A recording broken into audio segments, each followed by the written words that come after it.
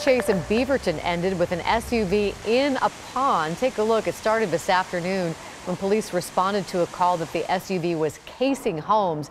They recognized the vehicle as one they tried to stop last week. Officers say the driver, 26-year-old Chase Larazabal, eluded them again today.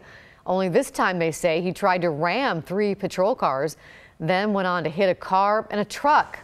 The driver of one and passenger in the other both went to the hospital.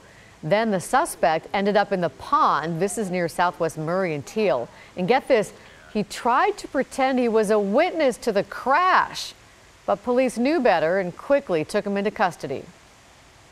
It could have been me, but luckily it wasn't. I'm glad it wasn't. Yeah. It's just a wrong place at the wrong time thing. It's really crazy. Yeah. So I feel bad for whoever was involved. A viewer asked us why police chased the SUV during rush hour.